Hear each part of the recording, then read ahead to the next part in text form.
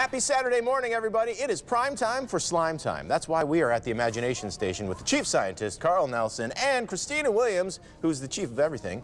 Good morning to you both. Good morning. And what are we going to do here? We're going to make 3 different variations on slime. Slime is so popular right now. Super popular. Super popular. And one thing to keep in mind when you make slime at home, there's lots of recipes out there on the internet. One of the ingredients that we're going to use today is borax. Okay. Let me show you how little borax you actually need. In 1 cup of water, 1 teaspoon mixed in, that's all you really need. And this is going to be more, we're not even going to use this much today for our 3 bowls of slime. Okay, and so I know it comes in a box. Comes in a box. Lot of people that's a lifetime supply of borax for making slime. For Seriously. slime purposes. For slime purposes, Okay. seriously. So the first thing we're going to do is we're going to make 3 different colors. Give some drops of your food coloring into the bottom of your bowl. Okay. You've got red, I've got... How many drops? However deep you want the color. That looks pretty good. That looks pretty good. All right. That's right. Now, Christina, you've got Guar Gum. It's a food thickener. Oh, yes. So go ahead and just dump that whole thing in. Guar Gum.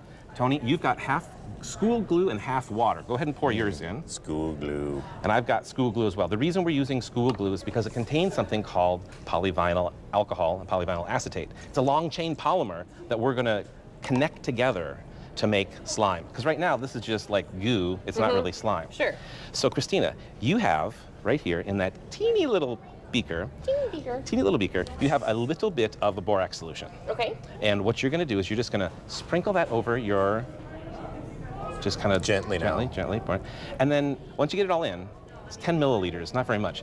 You're just going to stick your hand in there and start working it together. All right, let's do this. Okay, Tony, what I want you to do is you have the same sort of stuff. Go ahead and pour yours in and start the whole working. Thing? Not gently. Yeah, and now just kind of scoop it around and mix it. And what you're doing is you're allowing that borax to cross-link the polymer. Carl loves his polymer linking. It's getting chunky over Now, here. another way we can do that, and just keep working it gently. Okay. I have some shaving cream. We're going to use like half a cup or so shaving cream. That's never going to come out, is it? We'll just add a little bit more. All right. And another thing you can do with this is add a little bit of baking soda to change the pH. And in this case, we're going to use lens solution, which contains boric acid. Oh. It's borax. We're going to just sprinkle a little bit of that in there, and I'm going to work mine together. Mine's a little bit different. We have the bubbles mixed in from the shaving cream. Yeah, I'm intrigued about yours, Carl. Okay, so it looks like it takes a few minutes to actually get the cross-linking to happen. It's beginning to congeal. Is it? So Christina, you have what I call the classic formula for slime. Classic slime. This is what was made in the 1970s by Mattel. Came in a little garbage can. Okay. Oh, look at that. See if you can can you pull it up? Does it?